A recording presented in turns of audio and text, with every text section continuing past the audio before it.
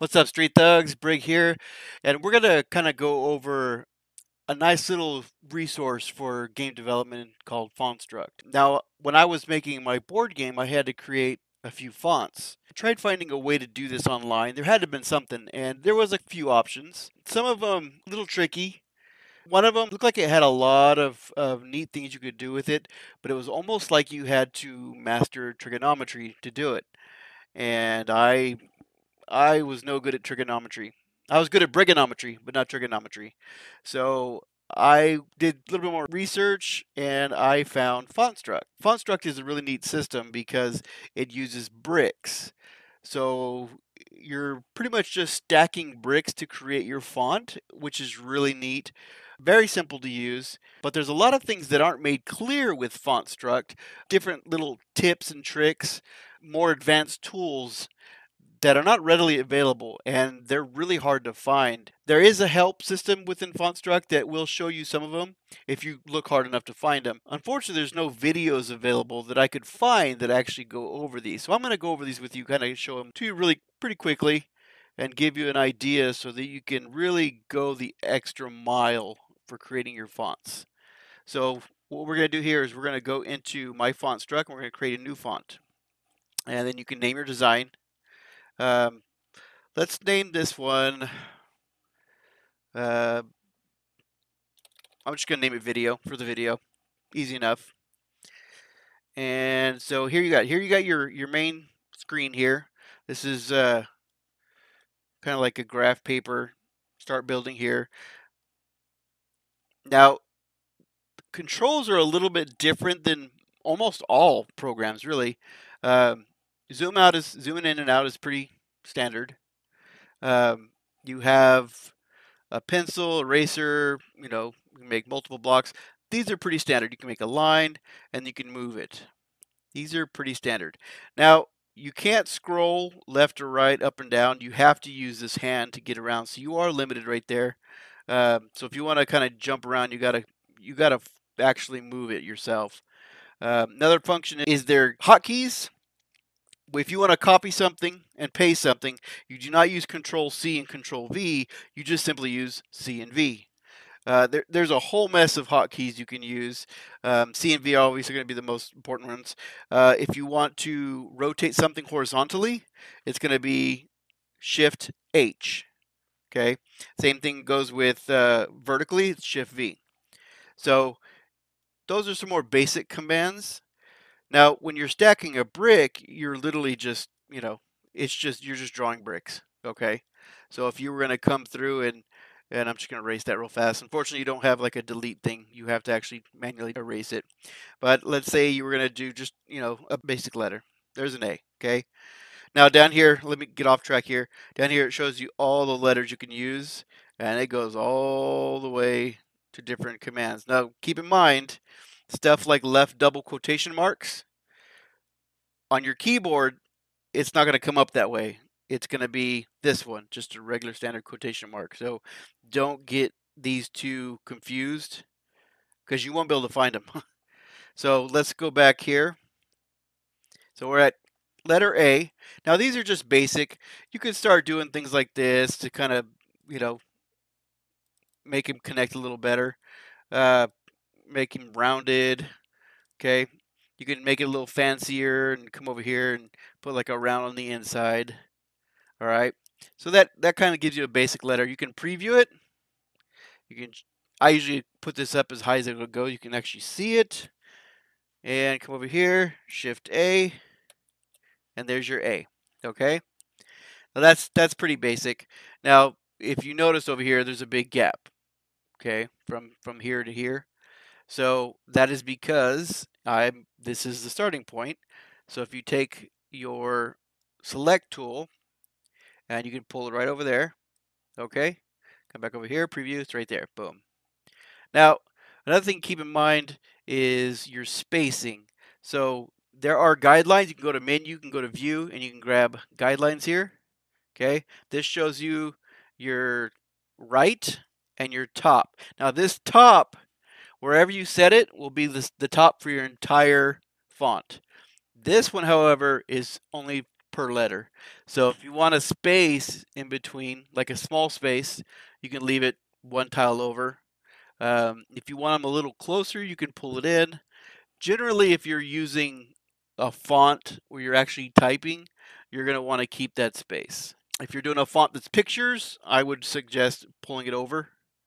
And it does have a little bit of a snap too, so you can get it close. But that way it centers better. But for actual letters, you're going to want to keep that apart. So that's basic stuff. I mean, you can go from there and just kind of create whatever. Now, another got another option here. Now, let's say you want to combine some of these. So let's pick another one. I don't like that one. Let's go something else I like to do. This is just my personal preference, but I like to stretch this out so I can kind of see a little bit more. It takes up a big chunk of the screen, but I can see.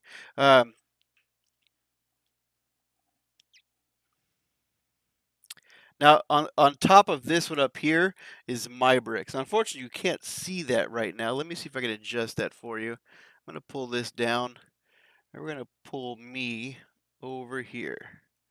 Okay, so you have my bricks. Now, these are all the bricks that you have used or created, okay?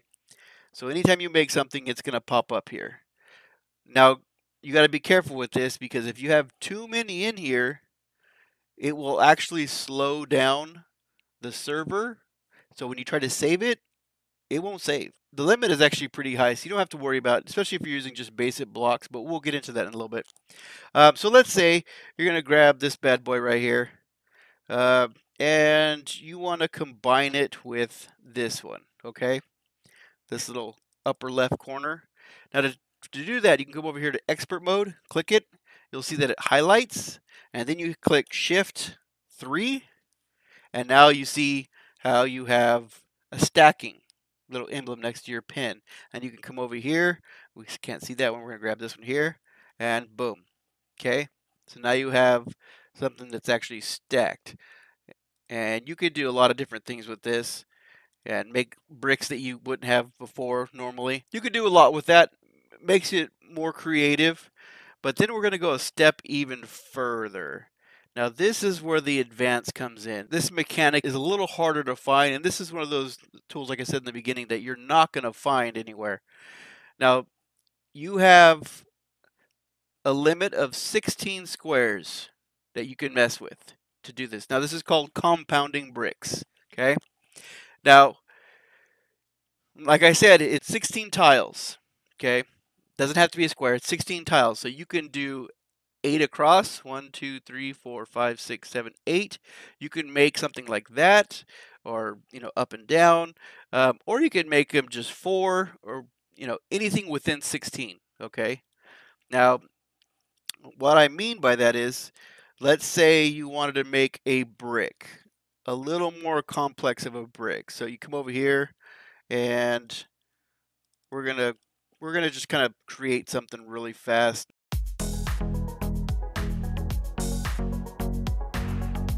Whatever. Just a random assortment of bricks here. So now that we have this random assortment, what you do is you can highlight these 16 tiles and then hit Shift G, and now it's right there. Pops that whole tile in it. So now you have a brick that is custom to what you want. Now you could do a lot of stuff with this. Sometimes you'll have to, if you have to get a little creative, you can fix them up.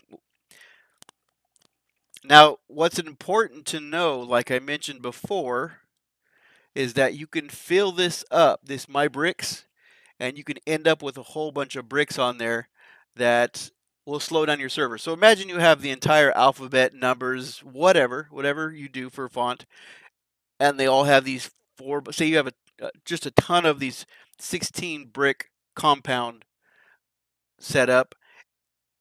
It is not going to be able to save. Unfortunately, the servers are very limited to just a whole mess of these bricks, so it's not going to be able to save. So what you can do is a couple things. One, you can go through this, your My Bricks, anything that's unused, just pop them out here and then erase them. Actually, we're going to do this first. You're going to pop them out there and then erase them, and they disappear from your bricks, okay? Once you got enough of those removed, you can save it, and it usually works. The other trick is try not to use too many of these 16 bricks. Now, I like to use a 4x4 just to get an idea of what this is. And so let me give you an example here. Uh, let's say we do something like, oh, we'll stick this down here, and then we'll erase this. All right, and then right there. Okay, so that's the brick I got here. Now, if I were to make this, I'd grab this whole 16 brick, and it would press Shift G, and now you have this one. Now it's still set up in the 16, the 4x4 format, and that's using a lot of memory space for the server. So there is a way to get around that.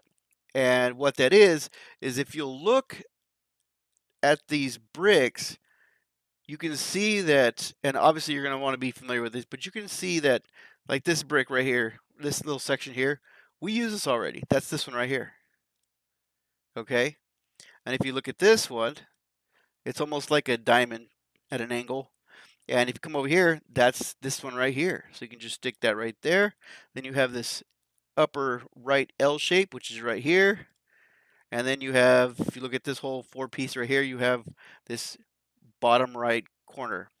And you can take that, Shift G, and now you have the exact same one, only using 4 bricks rather than 16. That alone is going to save you a lot of memory. I mean, we just cut it out by a quarter, a fraction of what we did before. So that's going to save you a lot more memory. Now, something else you can do. Let's say that you wanted to create maybe just one line, right? Now let's kind of imagine this, that we're still using the 4x4. We just want this line on the side, on the first column. Now, in order to do that, we have to, because if I were to just grab this like this, it's going to make a full brick. See? Now we have a full brick that is made up of 4. Avoid these at all costs. That is an absolute waste. Now, if you press O, you can actually see the brick layout. Now, like I said, this uses a lot of bricks compared to this one. Just like this one uses 4 bricks when it could be just 1. Okay. So now how we get around this is, if you wanted to keep this one sliver, you would need to figure out where the corners are. So now when I grab this whole thing, press Shift G, I now have it. Okay. There it is. Now, we don't want that little piece in the corner there. So what you do is you hold Shift, click on it, and now it pulls it up. You can let go of Shift, and now it pulls this up, and you can come over here, erase that, boom. And now you have one little column there on the side. So as you can imagine, there's a lot you can do with that. A lot of creativity. You can mess around with that to create what you need. Now, another thing you can do is to save even more time than, actually, let's make this one again. I'll show you something here.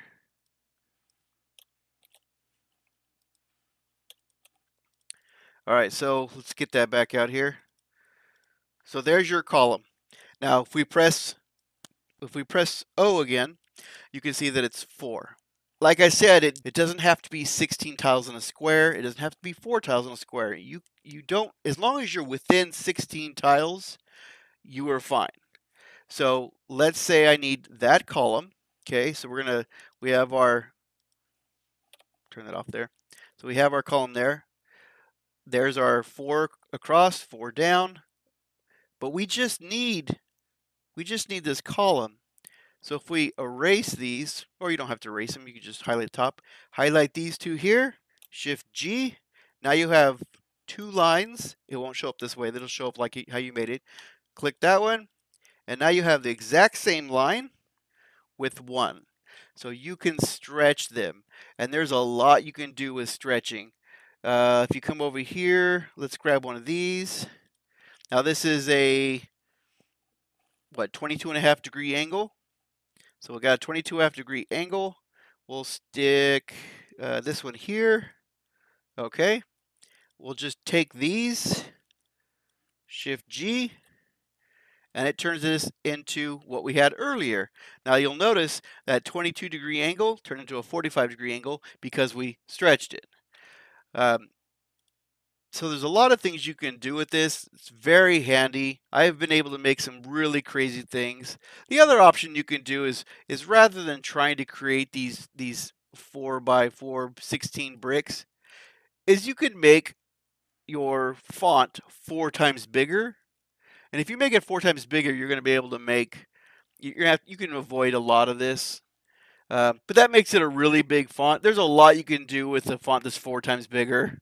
I mean, you're going to be able to make a lot of stuff, a lot of little details and stuff.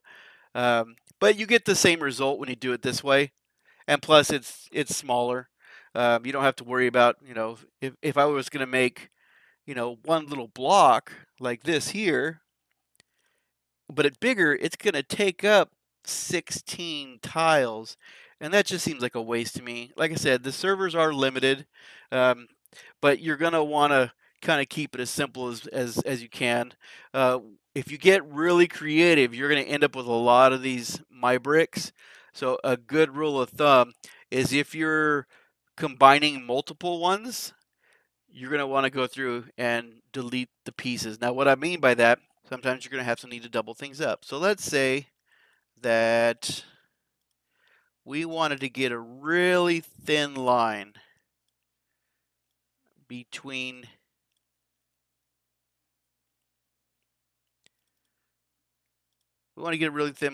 these two. So let's say we come over here. We're going to use our Shift 3 to stack. And we're going to put this here, and this here. So when I create this with Shift G, it's going to make a really thin line, okay? Whatever reason is, you might need it for just a little bit of detail. Come over here to Shift G, and it does not work. That is because you cannot compound bricks or combine bricks, okay? So in order to get away from that is, let's say we go, all right, so now we're no longer compounded. Now we have just this and this. You know, we're going to do one more thing. So how do you get around that is we're going to come over here and we're going to put regular bricks here, this 45-degree angle. And now we have no crossover compounded bricks, okay? So what we want to do is we want to create these as 2 separate bricks, okay? Now if you look at this one, you'll see that this is this, if this was a 4x4. So rather than making this 3 bricks, we're going to make it that one, okay? Now, if you're looking closer at this, there isn't any bricks available that actually look like this. It just doesn't exist with this little itty piece here. So, but we do have L shapes and we do have squares, okay? So if we come over here, we can put a square here. We can do an L shape here and here. And now we have our first brick that we can add our pieces to. And we're doing this so that we can avoid a bunch of extra bricks. So we're going to take this, Shift G, and now we have this one, okay? Now the next thing we want to do is we need these little pieces here. We have already cleared these out. Now we're going to leave this one in the bottom right corner so it retains the whole X. Not that it really matters at this point. We don't need these. Same thing, we're going to keep this one here. We don't need the L. We don't need this L. What we do need is this upper left corner. Okay? Still not crossing over into bricks. We technically don't need this one because this one is over here and this one is here, so that takes care of these lines, okay? The only ones we need is this one because there's nothing up here to signify, hey, we wanted a whole 4x4. You come over here, grab this whole thing, Shift G, Shift again so you can delete this one, and now you have this line, okay? Now just like you would normally, Shift 3, you can come over here, boom, and you now have a brick that with a nice thin line for whatever detail you're trying to do. So hopefully that helps you out. If you have any questions, please leave a comment. I will do my best to answer. But a pretty neat tool. You just need to save it, turn around and download it. Once it's downloaded, you just go over to your download folder, right click it, maybe say extract to here, and then it'll create a standard TTF file, which is a true type font file. Double click it. Your computer will already know what to do with it. Just click install. It'll pop it into your Windows type font files, and then you're ready to go. Open up a program and it should be there waiting for you. So a really neat tool if you want to get really creative and make some fonts. I highly suggest Fontstruct. It does have some limitations, like I said, with server and stuff like that. But with this ability to kind of easily stack bricks and create bricks and compound bricks, you can really do quite a bit with it. I mean, the sky's the limit with this thing. It's just amazing. There are fonts in there. I have made fonts with pretty basic pictures, but there are fonts in here with, I mean, full on the Avengers. There's actually an option here for the Avengers. Somebody actually made the Avengers faces that are very realistic out of this Fontstruct. Very impressive. So check it out. If it's making a font is something you're interested in doing, and have fun. Stay golden. Take care.